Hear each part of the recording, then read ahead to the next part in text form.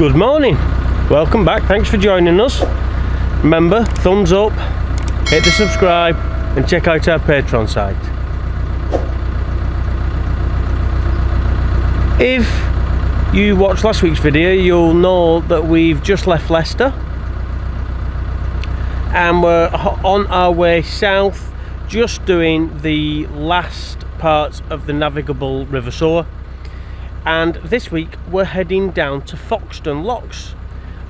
It's a very busy place, I think boat wise, exceptionally busy with gongoozlers and just general tourists. So we're planning on trading there. Hopefully the weather should be like this, blue sky, sunshine and lovely warm.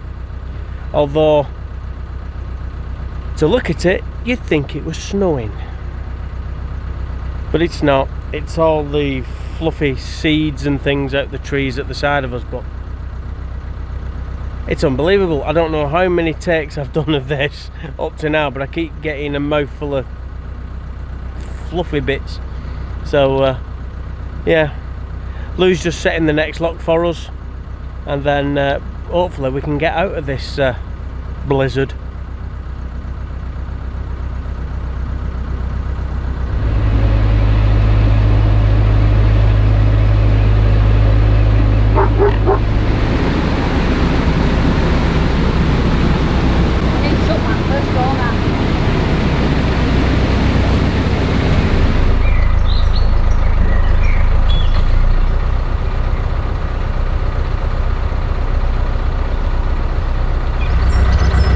So just getting into our fourth lock of the day, and I think, I could be wrong, I'd need to check the book, but I think this lock is the lock that now takes us basically off the river and back onto canals. So we should be on the Grand Union Canal Leicester arm from now on, and not the River Soar.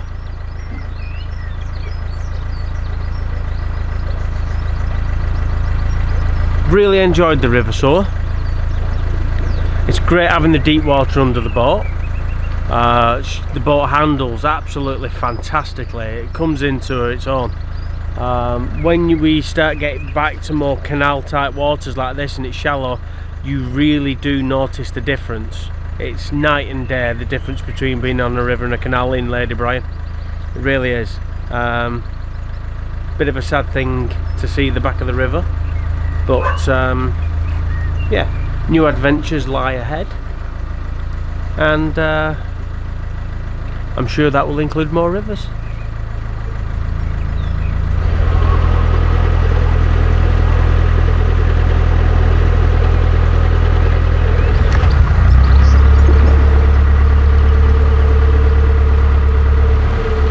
Yep, so that's it. That's the River Soar done. I suppose this is new waters again. Let's see what mischief we can get up to down here.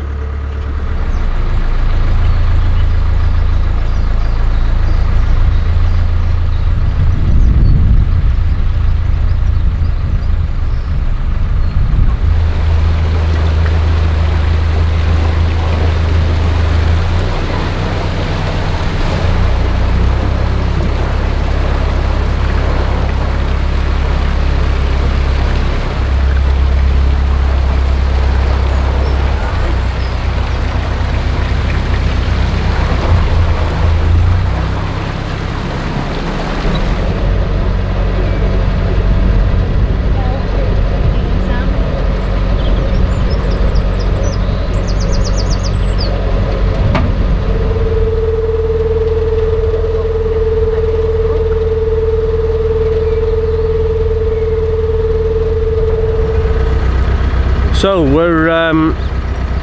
we're just waiting for lock number 35, and we have had some major problems with lack of water in this pound. It's probably about a foot down from where it needs to be, and because it's narrow as well in places, that really does affect it. The boat's been dragging the bottom in places. So yeah, got to get through this lot. There is a boat coming down, so that's going to you know, introduce some more water in this pond. The other lock wasn't leaking, so I don't know where all the water's going to. But yeah, so we've told this guy that there's a bit of water missing. He's bringing some water with him in the lock. Hopefully there's more water on the other side.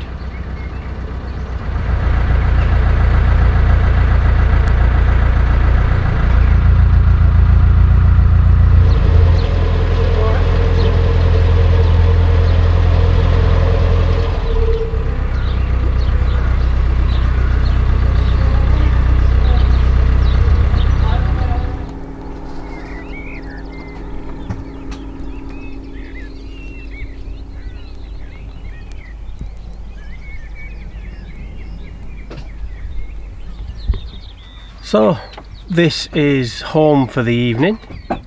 We are literally just before lock 31, and again we're on the Grand Union Canal on the Leicester section, and it's beautiful. All I can hear is the birds tweeting. It's very peaceful, very quiet. It's very nice. And it doesn't look like it's too busy a footpath. There is one boat moored just in front of us. We have been that person that moors up where there's another boat. But it's now 6:30 in the evening. We've been going all day. It's a nice bit of Armcore, and it saves doing that lock again. So we've decided here is tonight's mooring. And that's one of the things, because we're on virgin waters all the time now, we don't know where is nice to moor and where is not nice to moor. And especially on these sections, there's lovely places, but there's no mooring. You just can't get in because the banking's not suitable for mooring up. So yeah, we've found this, we're having it. So Lou's rustling us up a stir fry for tea. I'm having a well-deserved beer. I think a couple of nice hot showers because it's very muggy and need a shower.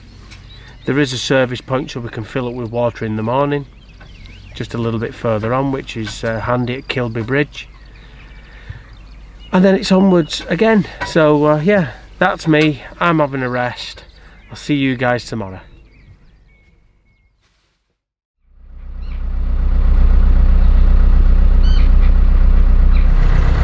Morning. We're in a slightly different spot than where we left you yesterday evening. We're at the service point at Kilby Bridge.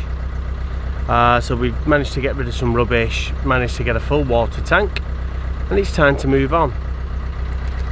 We're not sure where we're going to be getting to today. Really does just depend on the weather forecast. If it stays dry,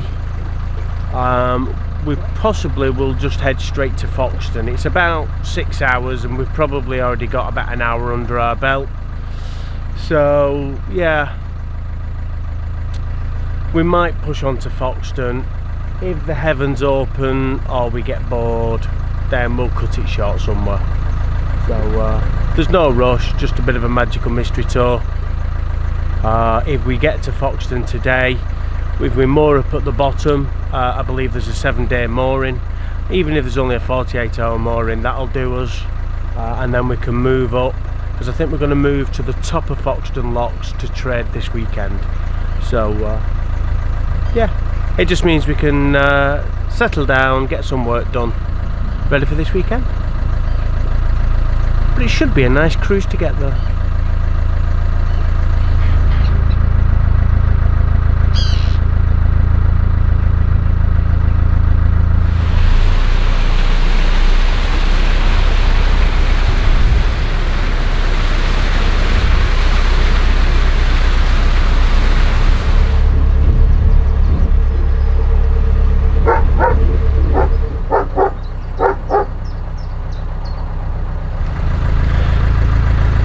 So as you can see, these ponds are really down at the moment. That's actually our third lock of the morning. And on one of the locks further back there was a CRT guy. He was clearing weed out the lock and the sluices and the overflows and all that kind of thing, but he helped us get through, and he told us that there is a water shortage up here at the moment, and you know, you can blatantly see we're a good 12 inches of water less. It didn't help that apparently a boat came through on Friday, was in a rush to get to the pub and left all the gate paddles open. It practically drained all the pounds, and it hasn't recovered since. So yeah, stick to the middle and hope we've got enough water. Hi.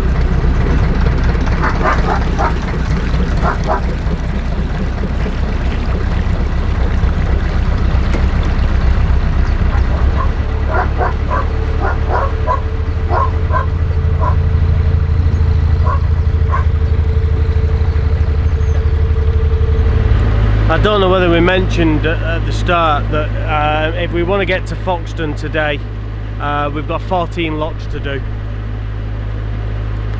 I think we've got about another 8 locks to do today, and it's hard work at the moment. They're all double locks and we're a single boat, but I believe we've just been told that there's another boat going up single in front of us.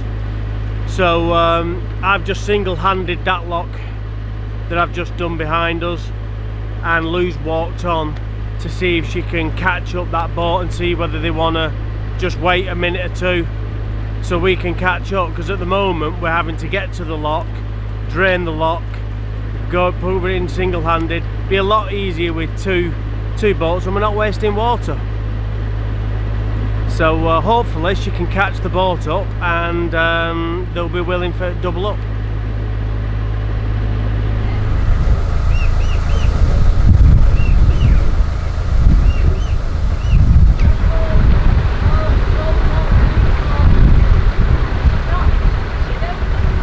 Well, a bit of stroke of luck. It's not the boat we thought, but there's a boat coming down the locks now. It's winding in the winding hole just under the bridge, and then it's going back up for the next couple of locks. So yeah, it's not the boat we thought we would be going with, but there's another boat going to be coming with us, so that makes life a lot simpler for the next couple of locks. So yeah, and a bit of company in the locks instead of being lonely.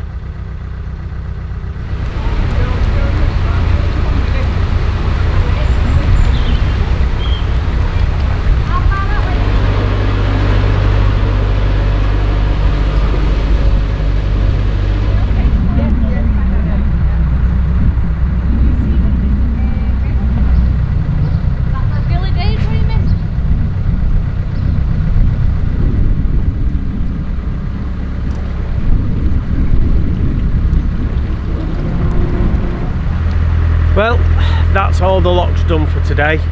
It's 2:30. We set off about 8:30.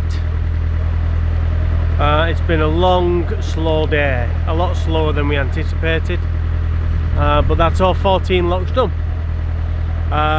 It's nice, simple, straightforward cruising. We've got a tunnel just in front of us, which is Saddington Tunnel, and according to the book it's 881 yards long. So yeah, we've got that to do, and then we'll make a decision whether we're going to moor up before we get to Foxton or whether we're going to head into Foxton.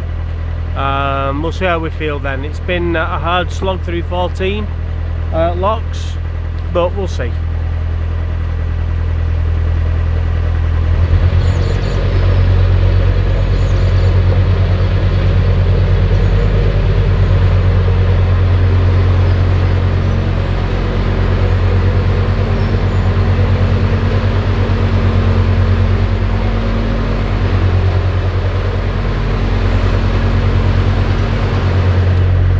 That was Saddington Tunnel. It's been a while since we've done a tunnel, and that tunnel is different to every other tunnel that we've done in the fact that that is a two-way passage tunnel. in that boats can pass each other in the tunnel. All the tunnels that we've done further up north are all single entry, one boat at a time. So yeah, that was interesting. It's a lot wider, a lot bigger. We didn't meet anybody coming the opposite way. It's a bit of a quiet stretch of canal. So that was good, and it had bat boxes inside it. So yeah, little houses for bats, which I've never seen inside tunnels before. So that was a first as well.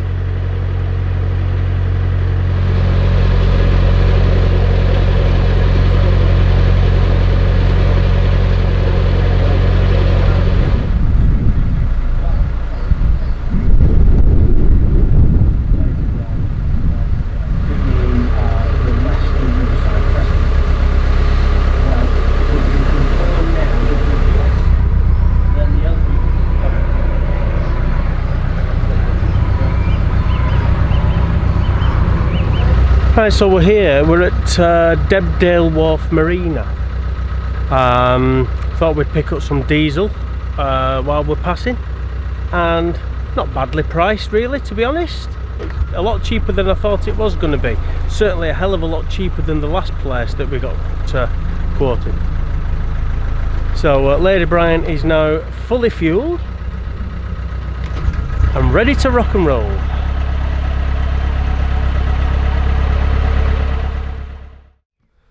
Morning.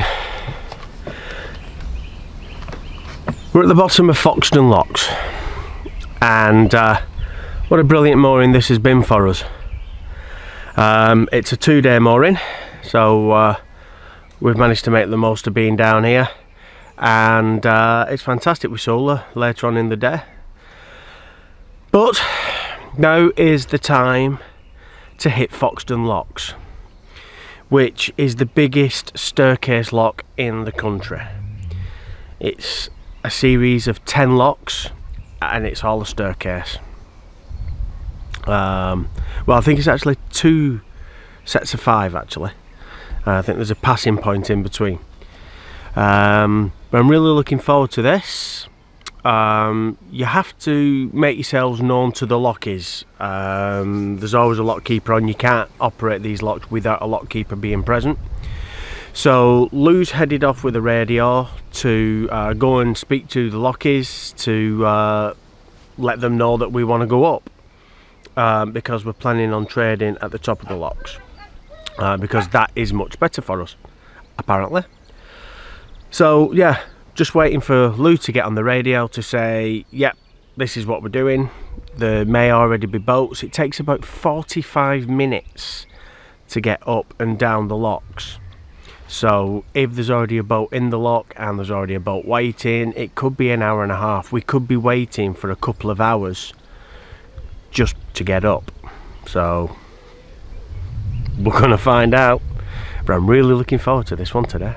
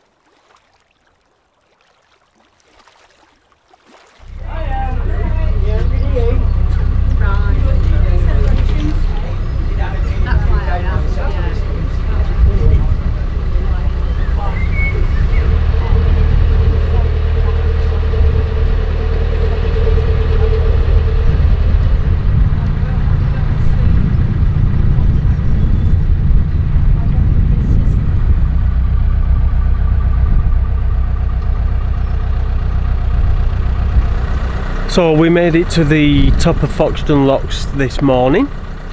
We've got an absolute fantastic mooring at the top.